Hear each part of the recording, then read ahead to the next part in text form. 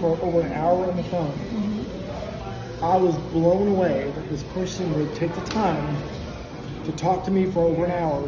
Back then, it was expensive, wasn't it? Because it was before you had the cell phones, you had to pay so much to be on the line and stuff. So. She was camping with her boyfriend, miles from the parking lot, and then like 3 o'clock in the morning, something walked through their camp. They looked out the tent, and there's this big hairy creature in their campsite. And as it walked away, they freaked out, and they got just a couple possessions, left the tent, and they ran all the way back, almost 2 miles. Oh my God. And the thing paralleled them. They said the entire time they were running, oh man, it was in the woods paralleling them all the way back to the parking lot. That would be terrifying. Did they ever feel like that was out feeling at all? Or? No, I don't remember that. I just remember that they saw it in their camp.